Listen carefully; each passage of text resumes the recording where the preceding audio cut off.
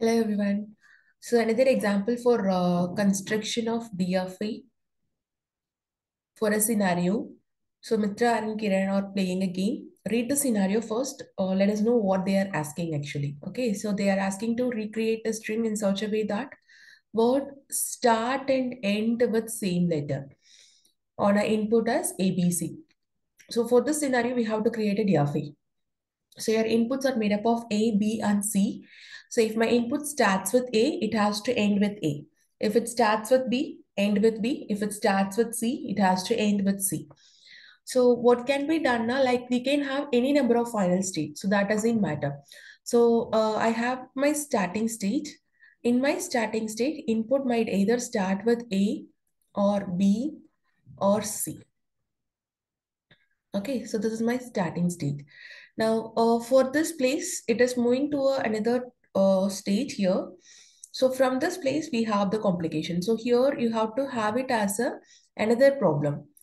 Okay, so starting with ABC will work like this. If my input starts with A, it goes to, I'll have it as state 1, 2, 3, and 4. If my input starts with A, it goes to state 2. If my input starts with B, it goes to state 3. And if my input starts with C, the transition moves to state 4.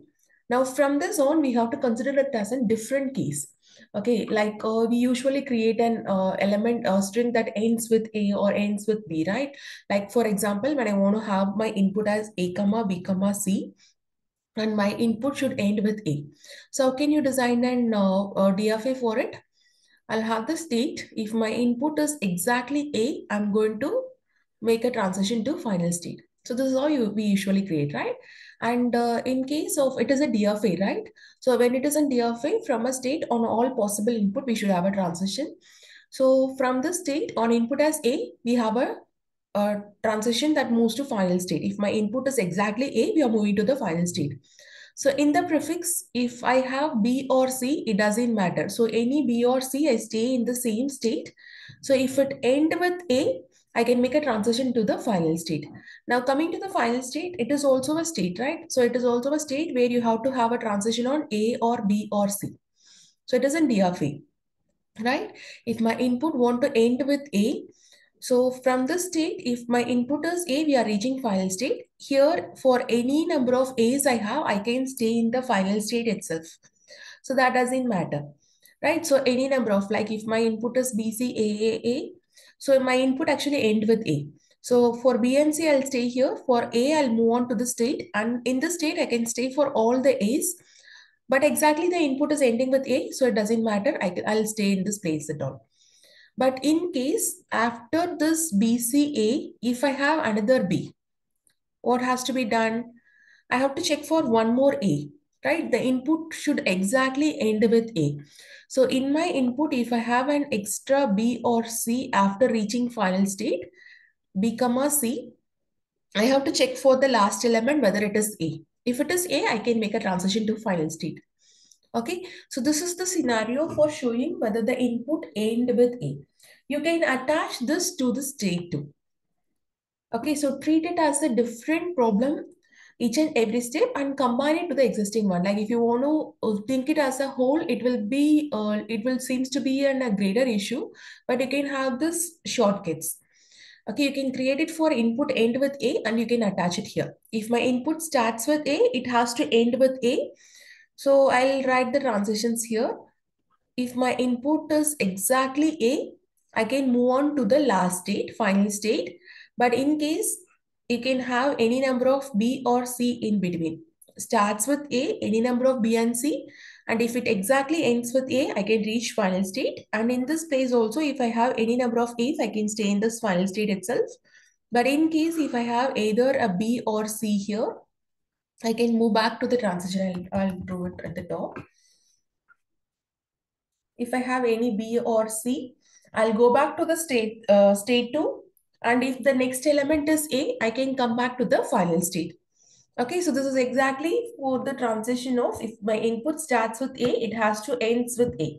So at this place, you can verify all the transitions that we have used so far.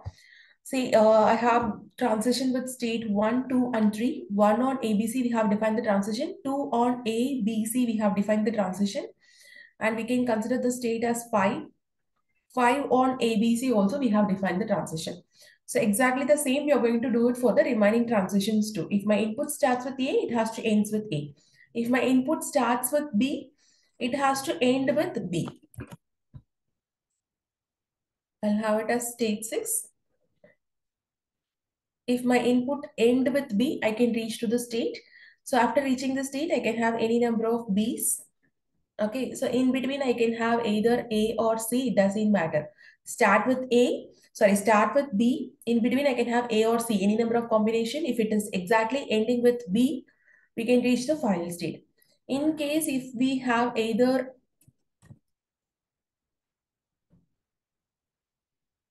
In case if we are having either A or C, after reaching the final state, we'll go back and wait for the next B. It has to end with B. That's it. Okay, when it is ending with B, we are reaching the final state. Now coming to this place where my input should end with C. Okay, it started with C. If it is ending with C, I can reach the seventh state here. I'll have the transition like this.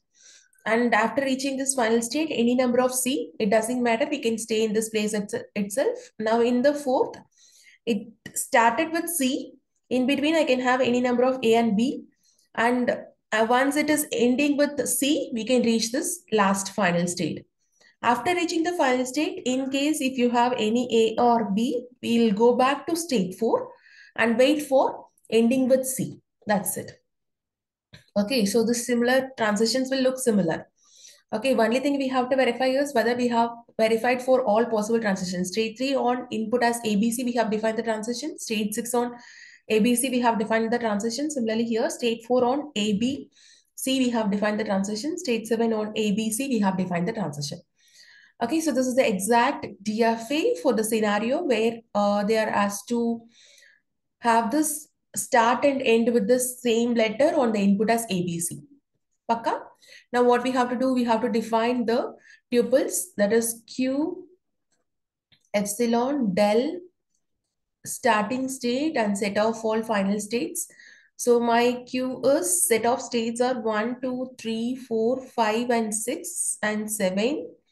And the inputs are made up of A, B, C and del is the transition function. And the starting state here is state 1 and set of final states are 5, 6 and 7 or your final state.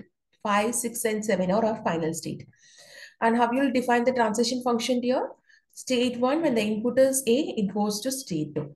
State 1 when the input is B, it goes to state 3. State 1 when the input is C, it goes to state 4. And you have to write all the transitions that are written over here. Similarly, 2 on ABC, 3 on ABC, 4 on ABC, 5 on ABC, 6, 7 on ABC. It is in DFA, right? So exactly from a state or an input, we exactly have one transition. Okay. And to verify the correctness of your input, we'll take some examples. Like I can take this B, C, A, B, D, B, A, B. Let us consider this example. Start from the state 1. Okay, so 1 when the input is B, 1 when the input is B, it goes to state 3 and the remaining inputs are C, A, B, A. 3 on C, 3 when the input is C, it stays in 3 itself. So 3 remaining inputs are A, B, A, B.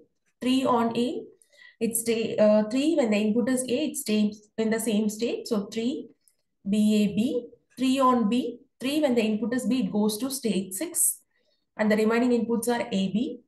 6 comma A, 6 when the input is A, it goes back to state 3 and the remaining input is B. 3 when the input is B, it goes to state 6. Okay, so this is the end. All the inputs are processed.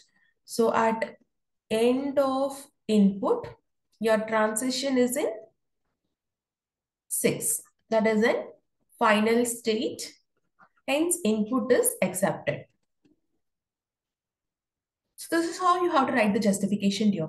Add all the transitions and take some input. Always, like whether it is an asked in question or not, always take some input and check whether it is leading to the final state or not for our clarification.